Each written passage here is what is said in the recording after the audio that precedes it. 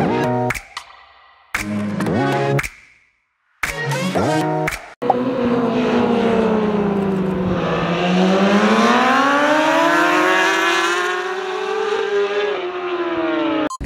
guys, so if you haven't watched last week's vlog, go check that out before even watching any of this, because we are currently out in Spain testing the motorbikes, new Honda Fireblades that we're going to run at the Alaman TT.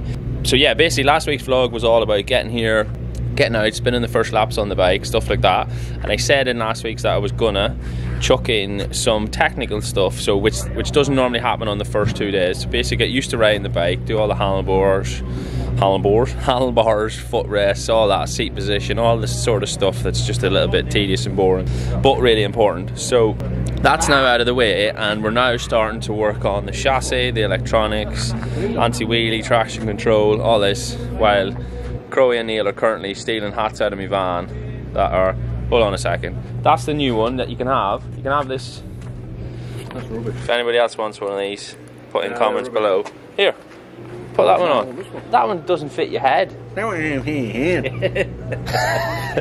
You can have either one, just take whichever.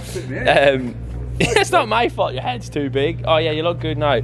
Sorry, I got distracted. So this week's vlog is going to be about all these electronic aids and stuff that's on the bikes, and sometimes we don't always use them for the roads, but I just want to have the understanding of percentages, how they all work, what they feel like, all them things, because that just all leads to more knowledge of the bike. So that's the plan. I've got some onboard footage as well, which I'm going to chuck in. We're currently at Monte Blanco, so it'll be a few laps around Monte Blanco. Quite a good fast circuit, plenty of wheel spin action and stuff. I've got 2 different angles, so yeah, stay tuned for all that. And if Neil's hat fits his head, you'll get to see that. Neil, your head's massive. It's on, look at it, it's on the biggest setting. Turn around, turn around. It looks like a It's gonna let go. It looks like a Beastie Boy bit on there. It needs to be this on there. Oh my word. Come on. This is what I'm dealing with. This is who I'm trusting to work on my motorbike.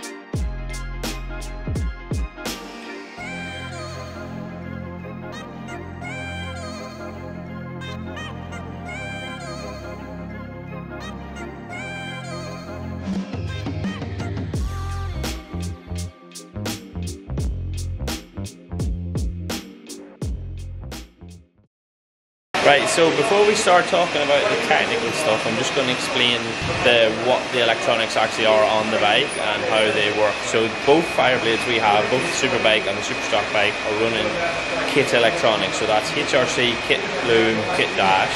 But on the back of that, we've got a thing called a Motec logger, which is a piggyback logger. So if I've shown you before on my Supersport bike, that has a Motec dash, Motec logger, everything. This bike still has the standard Honda dash that comes on the Fireblade as a road bike. And then in the back, in here, we have the thing which is called the piggyback logger, so which is the logging system for all the pots, which are suspension pots, brake pressure, RPM, throttle position, all them things. So therefore, when we look at all this information on the laptop, or well, when Rodger looks at all this information on the laptop, all the channels and the layout of the laptop is completely the same. So, like Rog, when you're looking at the data now on your laptop, everything is completely the same as the 600. Yeah, like as far as the layout of the pages. The layout is. Yeah. There's more stuff on it, because obviously the 600 doesn't have traction control or wheeling control or launch or anything like that. Yeah. So, but it's the basic ones: wheel speeds, brakes, Yeah. etc. Yeah, as I But say. for that reason, you've set it up so then when you look at it, like the same channels, the same. So like if you got your wheel speeds and everything at the top, yeah. So throttle position, revs then and throttle, brake pressure, etc. All Yeah. my pages are laid out the same. This is not a joke. Rodger's actually colourblind, so he's got his laid out in specific colours so that he can see them. Obviously, it's no benefit to anyone else. The first sort of day or two on the Superstock bike, we didn't do anything electronics wise because the most important thing is to figure out how the chassis works and what the chassis feels like. And for starters, I was really rusty, especially on the first day. Now on the third day, we've done a day, 2 days on the Superstock bike, and today we've spent on the Superbike. Both bikes are exactly the same electronics. Both bikes are on the same suspension, same shock, but this bike has KTEC Superbike forks and Nissan brakes. That's the only difference on the chassis side of things.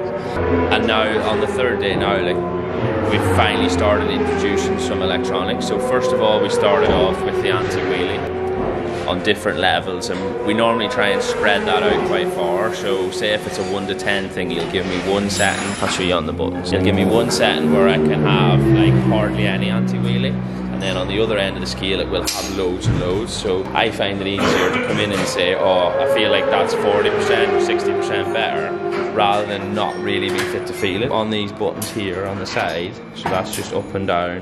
When the dash is in the traction mode, you can go up and down on the traction while you're riding the bike.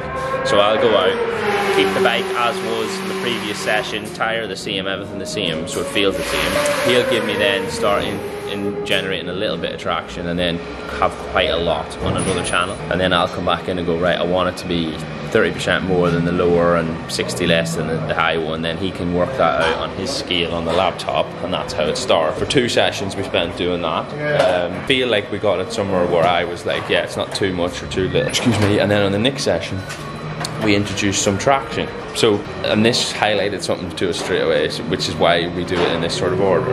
When we then introduced some of the traction, that made the wheelie work worse, because as I was coming out of the corner before, the bike was spinning and getting some momentum and still going, but once we introduced some traction, that was cutting the bike off, making the bike slower.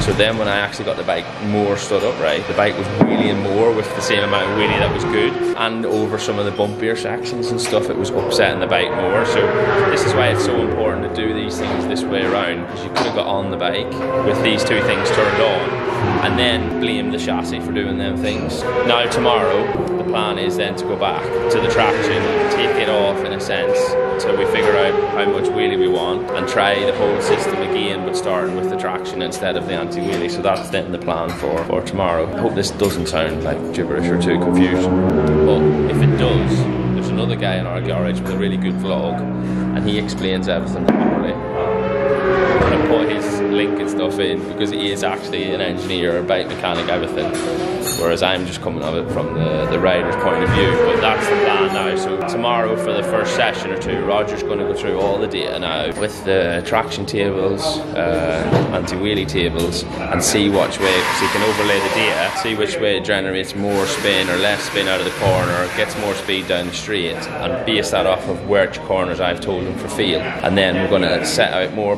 modes in the bike. Same thing, I'll go out ride the bike, and he'll have one with quite a lot in, one with less in, and then it just keeps narrowing down the process. So that's the plan for tomorrow, and then we'll hopefully go a bit faster. So when you go through this now, so obviously I've told you what I like the feeling of traction wise, what I like the feeling of anti-wheelie wise, and then we've talked about specific corners on the track map, and then you'll overlay lap by lap the data then to see which one obviously looks more beneficial on the data, and then base your modes is what we're going to call it. Yeah.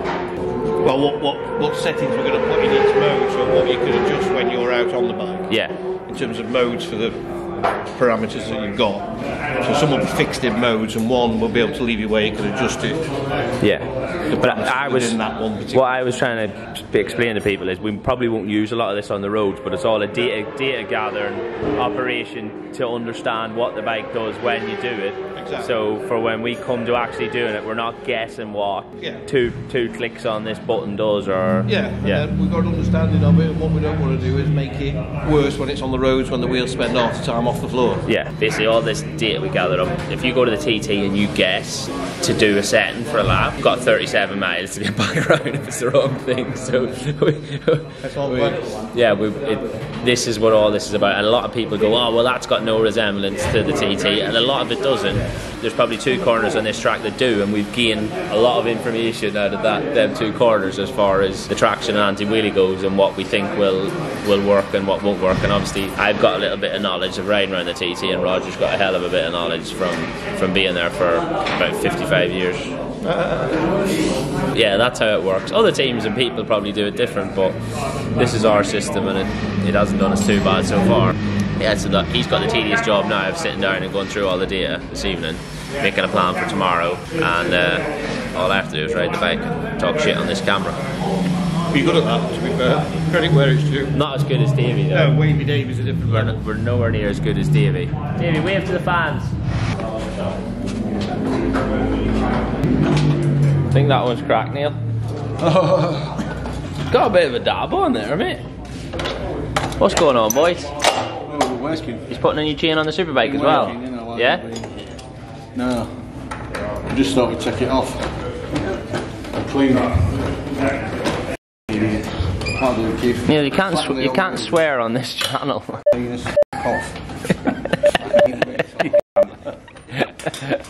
got Tourette's, Neil? Neil. He's like that angry kid. You remember the cartoon character? Neil, what makes this chain you're putting on? It's called a cock in this shaft. Neil, stop swearing. We need to tell the people what make the chain is. Pikey chain. What's it called? You know the name of it. Stop being silly. Pikey chain. We're going to show them how we put this link in. No, don't even film it because it's not good. Why? Do you know what you're doing? No. What happens to the old chain? Could we put it on here if somebody wanted to buy it as a souvenir? No, I'm selling it. What do you mean you're selling? Guy's taking it home. You don't get paid enough? Passes, we need to... 10 mil T-bar and the formality. Your nose looks good, Neil, when I zoom in this nose. What's the chain called, Neil? It's called a chain. What make is it though? Chain. No, what make is the chain? If you forgot, haven't you? What? No. What's it called? What's it called then? Rolon. So in this box here, you're seeing there with Kev banging the chain off. We've actually got a new team sponsor, which is Rolon, and I'm going to chuck that in the comments below. We've just had a delivery of, basically they're a new chain company. It's come on board with us. They've sponsored some other teams in the past, and the chains have been tested and everything at the same dyno actually that we use, that was on this vlog. So we're now just about to fit some of the new chains up onto the Superstock bike and give them a test here, both here and then under the seat as well. I'll chuck their logo and stuff in the corner and you can go check them guys out. So I want to go when everyone's gone and I'm mastering.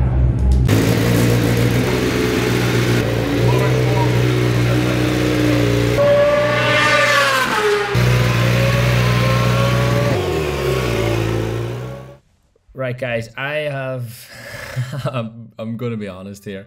I've put this onboard footage on and for some reason or other the bloody sound hasn't recorded. So you're gonna have to listen to me ramble a little bit instead of hearing the actual noise of the bike. But a few reasons why I put it on. Firstly, so you could see excuse me, how much work the front suspension has to do on a short circuit like this that is quite smooth, apart from probably turn 7, turn 8, you'll see towards the end of the lap as we go uphill. I'll point it out to you, but most of it's pretty smooth, but yet you can see how much travel the forks make on the brakes, and even then on corner exit when I get back on the throttle again and stuff. But firstly, I just wanted to say quite a lot of people have commented in and wanted a vlog like this to do with suspension and stuff. So if that's something you'd maybe like to see towards the racing side of the year, and then obviously on towards maybe something like the Ironman TT, if I do get time, we could maybe go for another camera angle like this at the TT. This is the corner I was just talking about now, so this is probably the bumpiest section of the track. See there, as you just hit the apex, it loads up as over the hill. But yeah, if this is something you would like to see going forward and into the TT and any other road races that we maybe have, or hopefully have if they come back, then it's something we could definitely work on doing. If I could get some of the green light guys to give us the go ahead for some of the other footage and stuff that they get at the road races, then yeah, we can look into doing that. But just want to say a massive thanks again for watching this vlog, all the other vlogs, and if you haven't already, please like and subscribe.